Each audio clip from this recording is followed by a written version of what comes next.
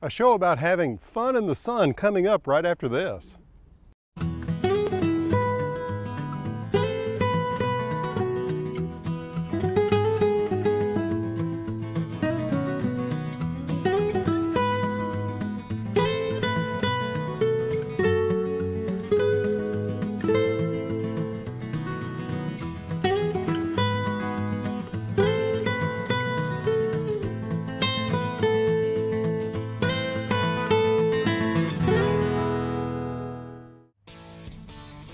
Hi, I'm Alan Smith. Welcome to the show. I don't know about you, but I love spending time out in nature. It's so tranquil.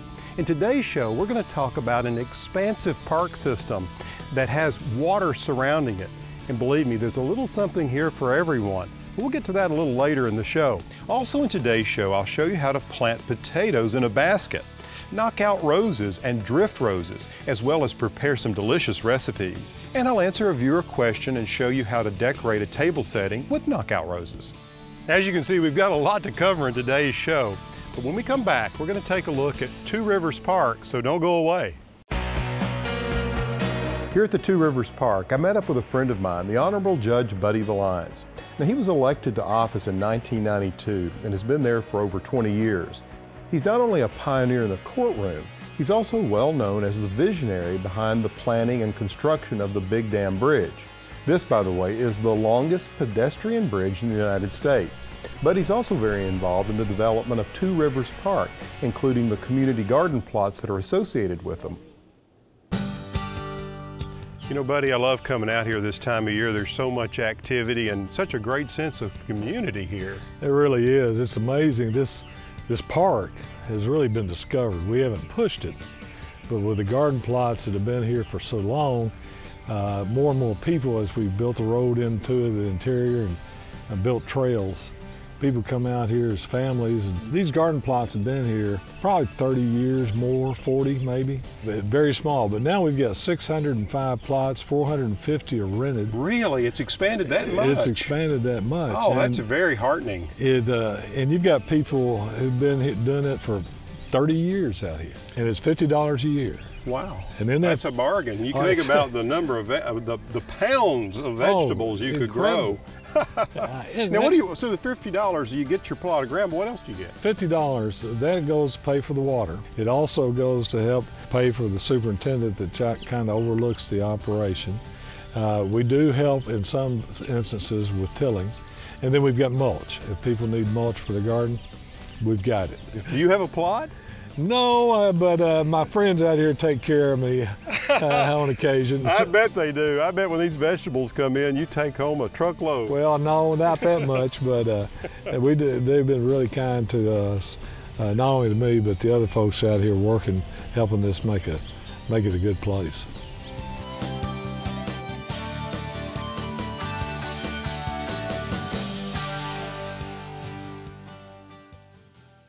After this quick break, we'll head to the farm and I'll show you how to plant some potatoes in a basket. Plus, I'll show you this tablescape with knockout roses, so stay tuned.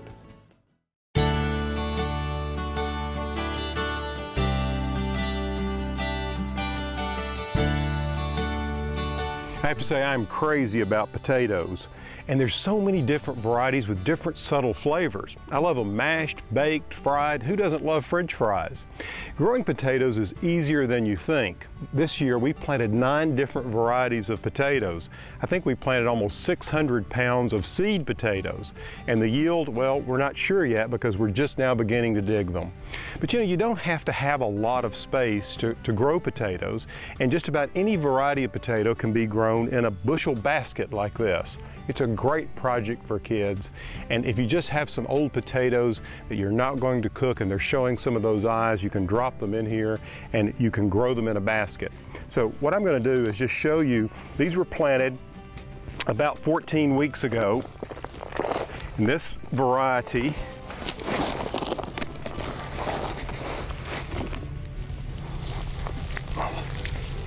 is very productive, and look at all the potatoes that are coming off of that. When these were planted, it was just a small piece of potato. So I've got 3, 4, 5, 6, looks like 6 potatoes that I grew in this basket with just some loose soil with lots of humus in it that drains well.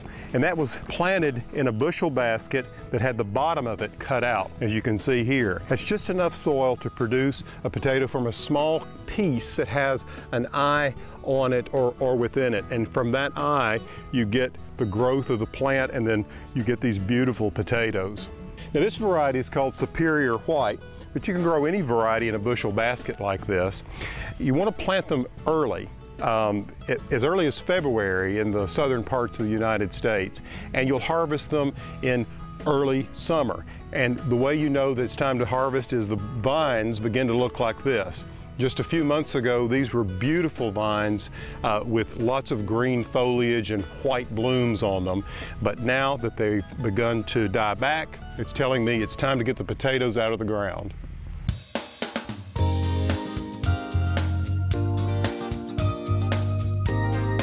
Knockout and drift roses aren't just beautiful in the garden, they can jazz up a tabletop as well. Take this Tablescape for example.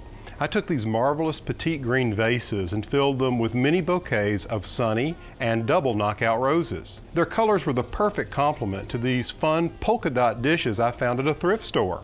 You can also grow knockout roses with rosemary, and with a few simple snips, create a fun and colorful centerpiece or arrangement for any place in the home. Just like knockout, drift roses are a big family. They come in 7 different varieties. Take red drift. It has the most petite flowers of all the drift roses. And then there's pink drift that reach 1.5 feet in height with a 3-foot spread. Peach drift is one of my favorites because it's one of the most floriferous dwarf shrubs available, and the color is outstanding with so many other plants. And then similar to peach drift is coral drift, just a deeper coral orange in color, which is very eye-catching in the garden. Some of the newest members of the drift family include apricot drift. You see, it exhibits true ground cover habit and offers a fresh new look to the series. And then there's sweet drift, which produces clear pink double flowers that appear to float in clusters atop of dark glossy green foliage. And if you love white flowers as much as I do, you're going to love icy drift. It has small, pure white double blooms that form from late spring to early summer right into the first hard frost. As you can see, this is a wonderful family of plants, and there's one for every garden. We're going to talk about planting knockout roses with drift roses. Then a little later, I'll answer a viewer question and make this delicious recipe. So stay tuned. We'll be back right after the break.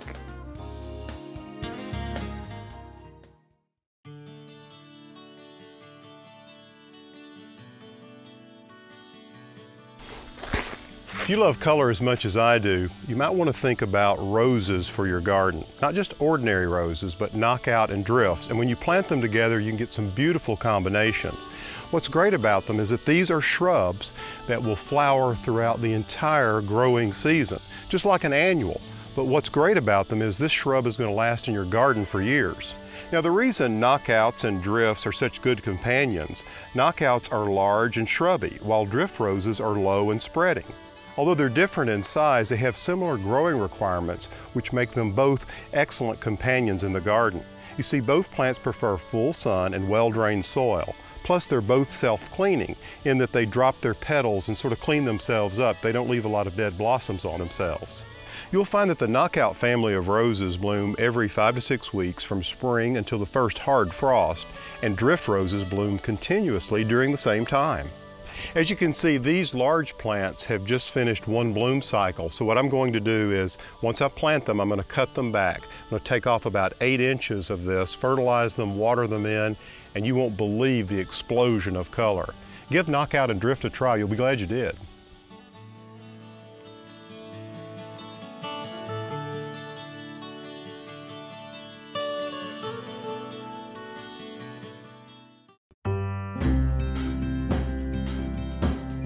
You know, herbs aren't just for cooking. There's so many ways you can use them.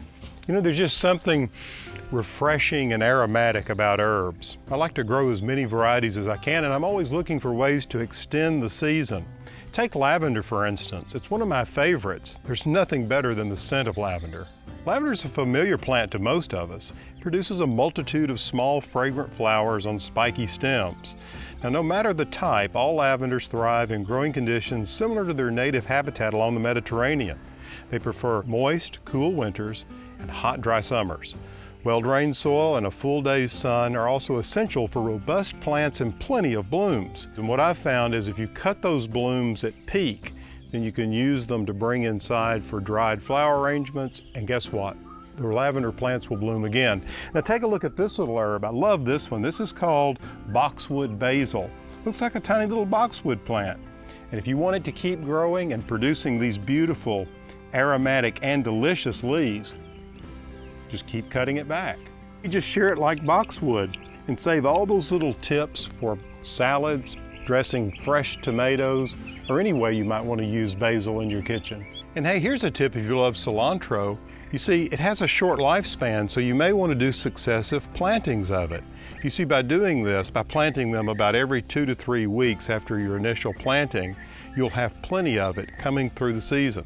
When you harvest the first set, the second is growing right behind. Now just be sure to keep your soil cool with mulch and harvest often. And you see, as cilantro grows, it can bolt like this, putting up flower stalks. And well, the flowers are beautiful. I love to use them in arrangements. Hope these are a few tips that will help you be successful growing some of your own herbs.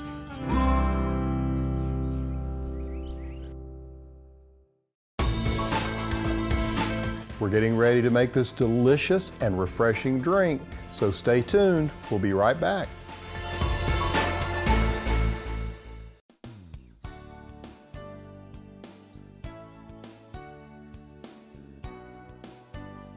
I love delicious drinks in the spring. When our strawberries start coming in and I have lemons, well, this is a perfect combination because what this is a strawberry lemonade recipe.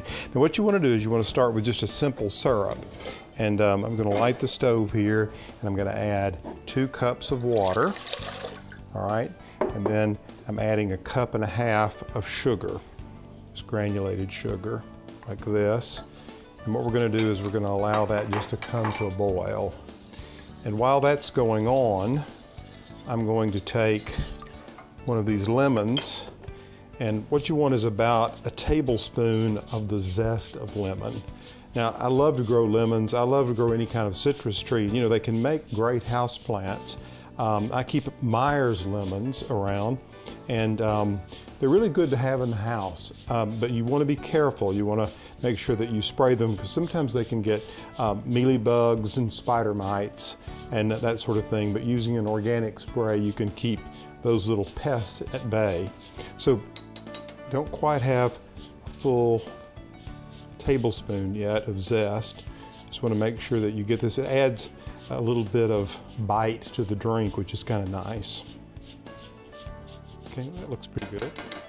All right, and then what I'm going to do is add 1 cup of lemon juice. It's already heating up nicely here, but what I've done ahead of time is gone ahead and made the same batch here, and it's cooled off. So what you want to do is allow this to come to a boil, let it stop, let it cool just as we have here, and then what I'm going to do is take the strawberries, which what we have here is a pint. I've capped these strawberries, split them in half. I'm going to put them in the food processor here and totally macerate them. We grow several different kinds of strawberries here at the farm. Cardinals are one of my favorites. Ozark Beauty is another one. And what's wonderful about strawberries is they make a beautiful ground cover. So under some of our fig trees, I've used them as a ground cover. And they also look good planted under other types of fruit trees, such as our espaliered pears and apples. Now you want to make sure that this gets really juicy, and these are nice juicy berries. And I'm going to knock a few of these off the top here. Some of these the pieces are too big, so I'm going to push these down in here like this. And then just give it another quick whirl, because we want these really fine. There we go. That ought to be just about right. Now what I'm going to do is take this away, and what we're ready to do here is take this blend of sugar and water and lemon. And I'm going to pour it through a strainer just to catch some of that pulp. See there? I call it the pulp. The next thing we're going to do is we're going to add these lovely strawberries. Just like that. Look at that color. Isn't that gorgeous? I'm going to set this aside. I want to make sure I get every bit of strawberry out of there because I love strawberries. Here we go. And then the finishing touch is to take 2 cups of sparkling water. When you're ready to serve to guests, this will give it just a little bit of fizz and sparkle.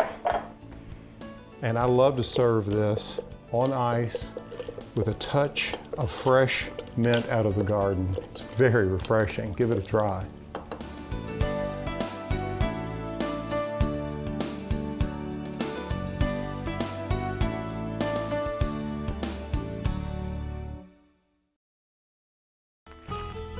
I have to say it's truly inspiring to see these great alleys of trees and the rooms that they surround. You know, they'll just get better over time. Well, that's all the time we have for today's show. I hope you've enjoyed it as much as I have. You know, all the information on today's show can be found on my website. That's pallansmith.com. Until next time, from the garden, I'm Alan Smith.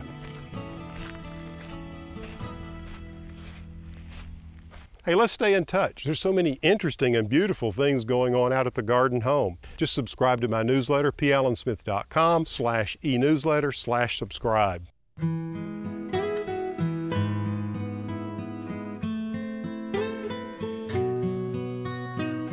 In this garden I dream of a bed of flowers. Bluebirds sing of the beauty all around us.